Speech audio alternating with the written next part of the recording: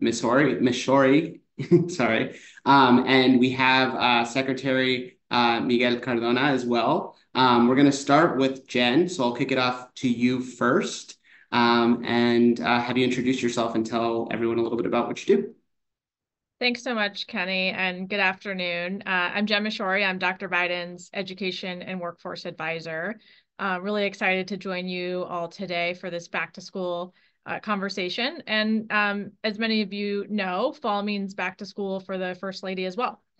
So to this day, Dr. Biden teaches at a community college in Virginia as the First Lady to continue her career while serving in the role. And it's those experiences in the classroom that have shaped her approach to education and workforce policy, work that started during her tenure as Second Lady and has continued on through the Biden administration. It's an approach that combines a bold vision and concrete plan for transforming our education system and a sustained commitment to showing why this matters through storytelling and shining a light on how policies impact people's lives. So as students head back to the classroom this fall, it's exciting to think about how these transformations are impacting the lives of students. For many years, Dr. Biden has been focused on supporting and advocating for our nation's community colleges and community college students. When Dr. Biden was Second Lady, she would often say that community colleges are America's best kept secret. But I think we can all agree now that community colleges are simply not a secret anymore. They're a critical component of the workforce and economic development strategy of this administration. And we've made real progress in making them affordable and accessible. As students head back to community college campuses, many won't have to pay tuition. They may be enrolled in a free college program, programs that have benefited from a steady drumbeat of expansion since the free college effort took off in earnest under her leadership and vision as Second Lady, and have been propelled forward by American Rescue Plan funds and state investments since then. And other students will benefit from historic increases to the Pell Grant secured by the Biden-Harris administration. Dr. Biden has also put forth a bold vision to rethink connections between high schools, community colleges, and careers. A vision reflected in the new pilot Career Connected High School Grant Program run by the Department of Education, as well as the president's Classroom to Career Budget proposal, a $7.2 billion proposal to provide 12 credits of free career-connected dual enrollment courses to all students. From Green Bay, Wisconsin to Greensboro, North Carolina, she's highlighted those state models that are making those connections at scale while encouraging more action to expand those programs. This fall, about 1 in 5 students on a community college campus may actually be in high school.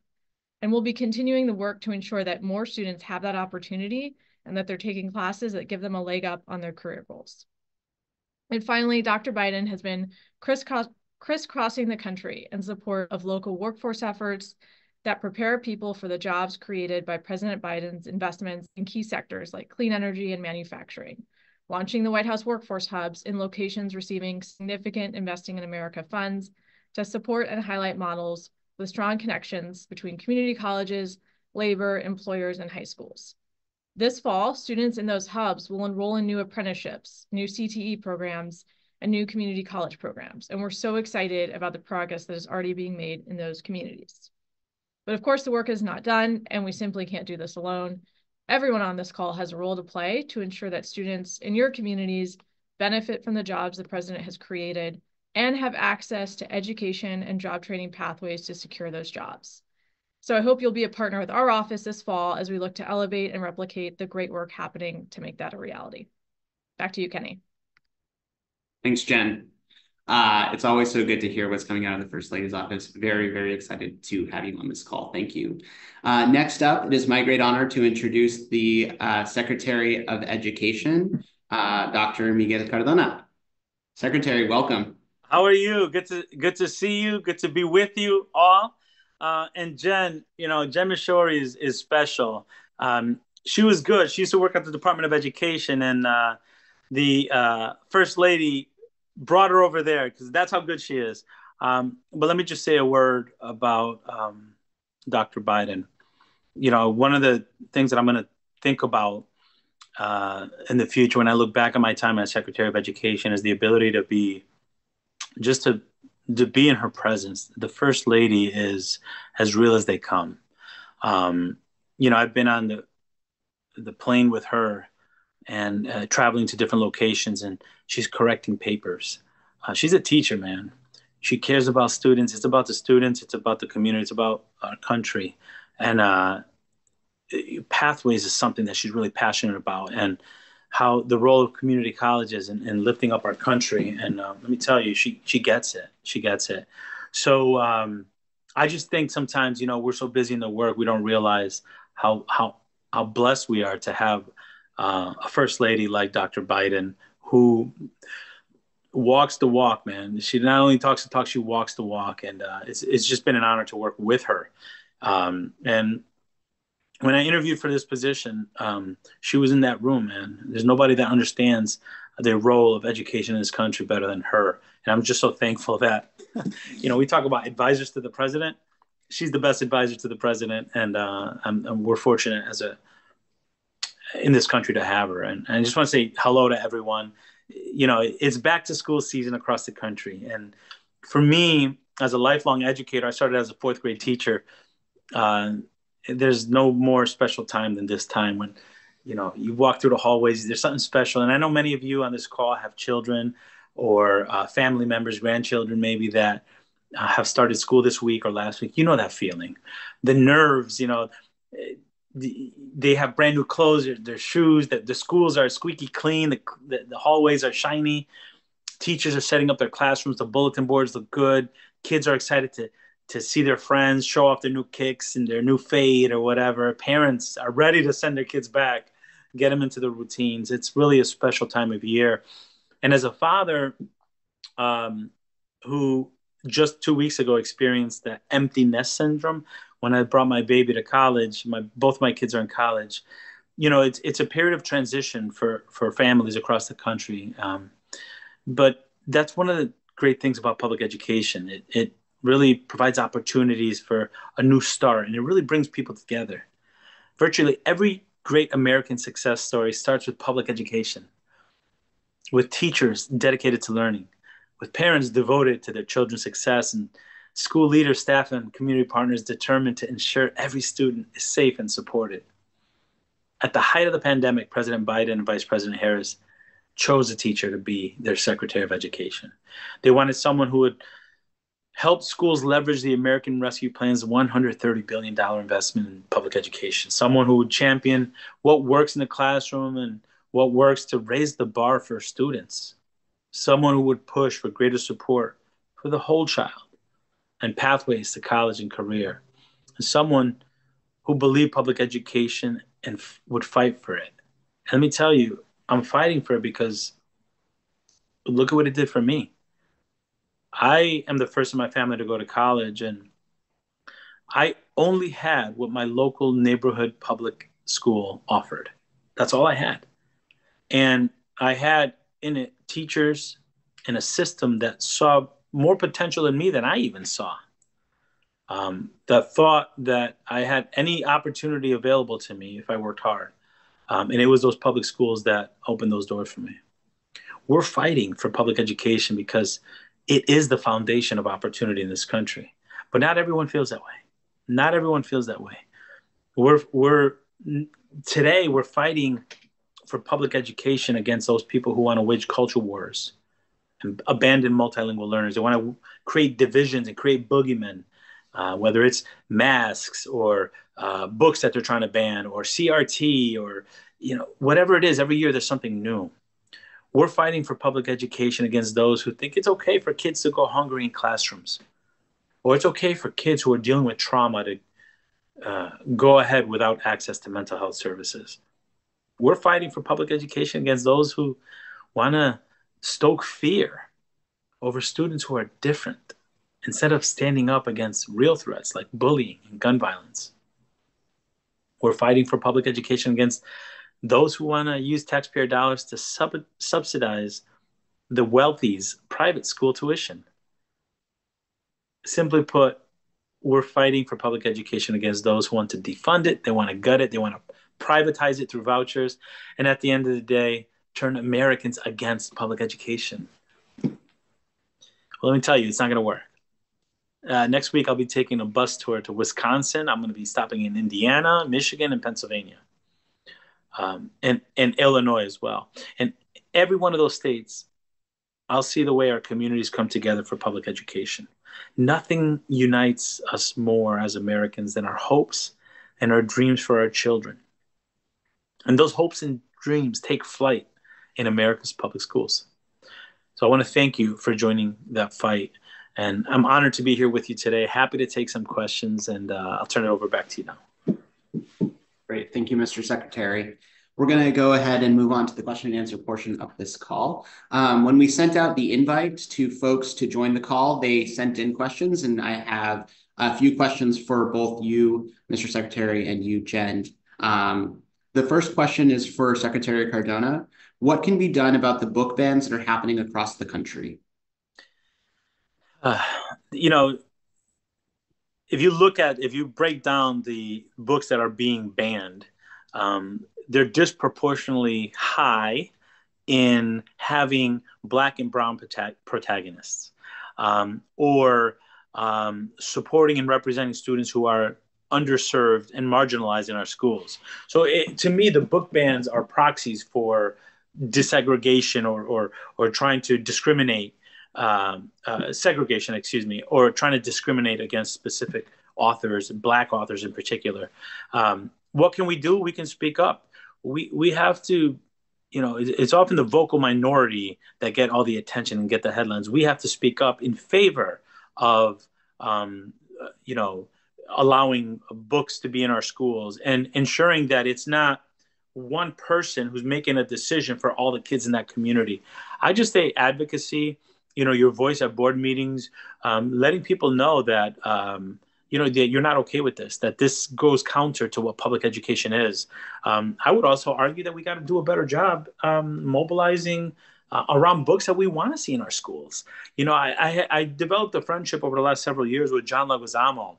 And if you guys know John Leguizamo, man, this guy is a walking encyclopedia of Latin history. And he talks about, the history of our country and the Latino influence. I'm like, why are we, instead of defending ourselves against these book bans that want to go after titles of diverse content, why aren't we promoting good diverse content or lifting up, that districts look at diverse content as a baseline for education, not only for Black and brown kids or kids, indigenous students or students who are LGBTQ, but for all kids, because it is the role of education to get kids ready for a culture that is different than theirs too, right? I talk about Rudine Sims Bishop, a Black author who talked about curriculum being windows, mirrors, and sliding glass doors. It's a window into another culture. It's a mirror. So you see yourself in your literature that you're reading, and sliding glass doors so you could take a walk into another culture for a little bit and learn about it. It's sad that today there are more books with puppies and dogs and animals being the protagonist than there are Latinos being the protagonist. But we got work to do. And I think sometimes we just got to stand up and be loud and, lift up what we believe instead of just defending against what others believe. Thank you, Mr. Secretary. The next question we have is for Jen. Can you give us a little more information about the First Lady's work around high schools and careers? Yeah, absolutely. And of course, this work is happening, with the Department of Education. I think, she really has a vision, and this administration has a vision to make the connection between high school and career and college more seamless. And so we're so excited about, the models that the Department of Education is funding across the country that support districts that are really serious about providing work-based learning, providing dual enrollment opportunities, career advising, access to workforce credentials while in high school. And this is happening. We went out to Wisconsin, where they've increased the number of high school students participating in youth apprenticeship more than threefold in the past decade. And they got a grant from the Department of Education to support reaching more schools, to really connect into things like career advising, and other efforts to really put students on that path. We visited a technical center in Washington, D.C., where they're creating, free dual enrollment opportunities for high school students in really well-paying fields like nursing and cybersecurity. So we know this is happening across the country, but we really also want to see that scaled, so that all students have those opportunities. Thanks, Jen. Next question I have for Secretary Cardona. You mentioned a little bit about how you were an educator. Can you tell us a little bit more about what Ed is doing to incentivize teaching as a profession? Yeah. First of all, we're saying that the teacher shortage that you keep hearing about in the news these days is a symptom of a teacher respect issue in this country. I often talk about, we don't have enough acronyms in education. I often talk about the ABCs of education, providing teachers agency, meaning treat them like professionals, man. They have degrees, multiple degrees. Give them agency, give them voice. They should be a part of the decision-making process. Be better working conditions, right? That means career pathways. So it's not just about bringing teachers into the profession. It's about keeping them because we're losing a lot of teachers too. So making sure that if I'm a teacher and I love working with other teachers, I could be a teacher leader and I could provide professional development. I don't have to leave the classroom, but I have career options for myself, right? Better working conditions also mean that you're not working in 98-degree classrooms because you can't have air conditioning and it's just a bad working condition where we wouldn't accept that for any other industry. Doesn't put people to work in 98-degree weather in classrooms that don't have ventilation. We normalize that in education. So we got to be honest about agency, better working conditions, and competitive salary. Teachers on average make 26% less than people with similar degrees. So we need to stop talking about it and being about it, right? We've been pushing hard. Over 30 states have increased teacher salaries since President Biden took office. We're proud about that. And if you look, we have dashboards and our website. We're holding states accountable for this work. We're also funding some of this work, right? So we have over $1 billion in teacher quality grants that go to professional development to help with that better working conditions, that help develop systems where agencies allowed, and that also support retention and recruitment strategies.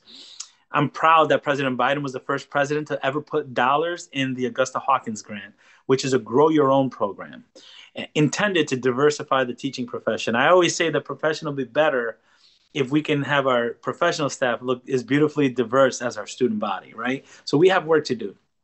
The Augusta Hawkins grant, I believe, is up to $50 million. It started with zero. The president was the first. It was there for a while, but never had money in it.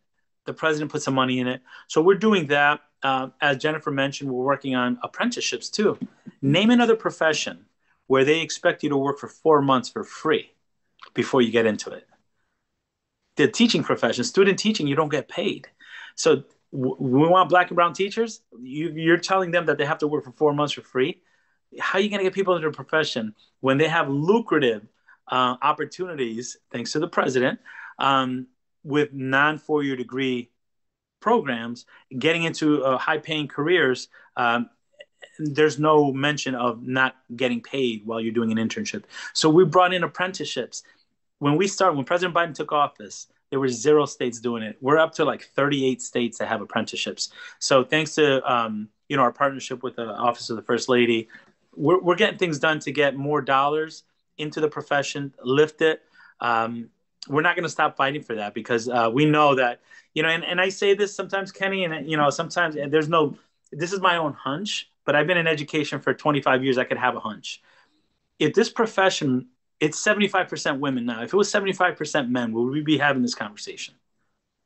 Right? So we have to be honest. We have to be unapologetic. We have to say pay our teachers more, period. The president said it at the State of the Union. You heard him. And it's true. No other profession is possible if it's not through education, through teaching. And yeah, we're close to another crisis. We remember what it was like when schools closed down because of a pandemic. Let's not get there because we're not paying or respecting our professional teachers enough. I can go on all day about that. We have grants. We're using the bully pulpit, and we're not afraid to do it. We really appreciate all your work. Jen, Mr. Secretary, we're coming up at time. I just want to thank you both for taking the time to be on this call, to give us a little bit of a peek behind the curtain of what's happening in education. It's really incredible, the work that you've done and all the work that we've been able to do together as an administration. So thank you for your work. And let's go get it done for the next several months. Yeah, awesome. Thank you. Thank you. Thanks, guys.